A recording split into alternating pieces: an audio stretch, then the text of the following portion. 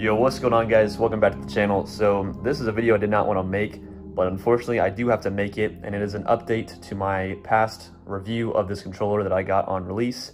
Literally like the release date or the day after that I bought this controller. Zero complaints. I mean, it felt great. I did complain a lot in that honest review, but I will say after playing with it, and I don't think I did a good job in that review explaining my full position on it, at least my final position. I do think that this controller is better than the first model.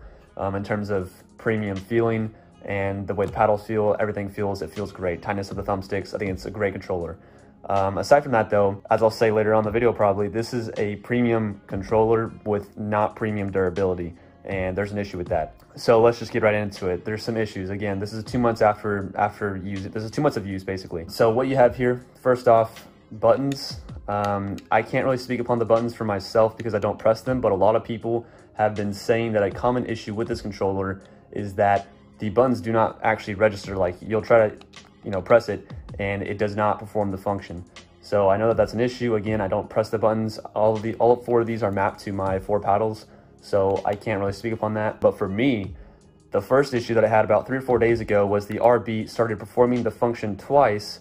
The right bumper, it would perform the function twice every time I press it once.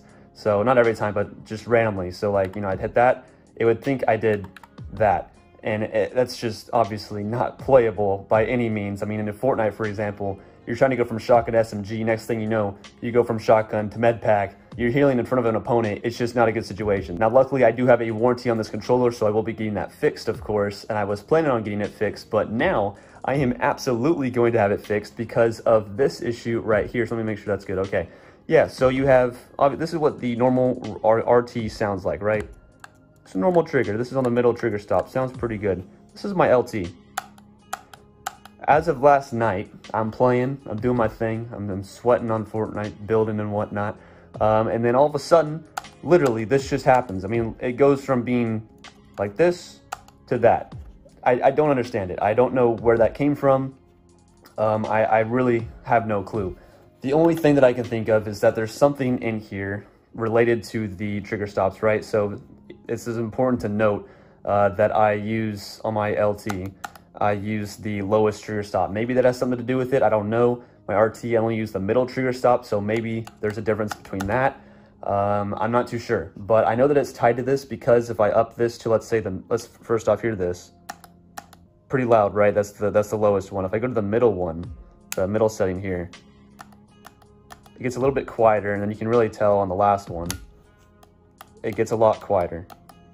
Now, it's still stiff, even on the last one, so obviously this is super unplayable.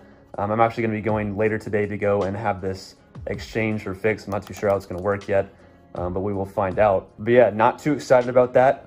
Again, this is a premium controller. I think that it feels great. I just wish that they would, learn their lesson. I would think that they had done that, but they didn't, unfortunately. 2 months in, and you have 2 major problems, and I'm sure that my buttons probably don't even work. Obviously, I'm not going to make that statement, but I'm sure that there would be an issue with that because that is apparently a super common issue with this controller.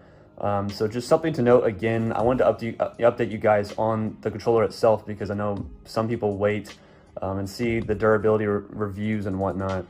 So here's mine. Hello. It's not good. It's not good at all.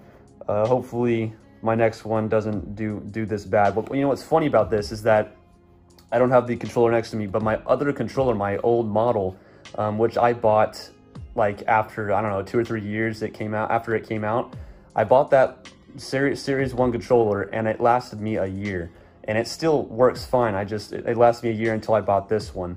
So it's just funny how a used controller lasted a year, and now this one, brand new Series 2 2019, the best premium controller, has 2 issues that are just absolutely unplayable. I mean, horrible. I really don't know what to say. But anyway, guys, if you do have this controller, please leave it down below. Any comments that you have about your experience. I am curious to know if you guys have had any similar issues to mine. I know some people have reached out in some of the comments on my videos and let me know. Thank you guys. Shout out to you guys. You guys are awesome.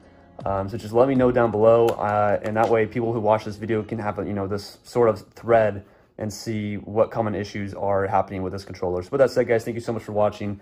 I hope you all have a great day, and I will see you guys in the next video. Peace.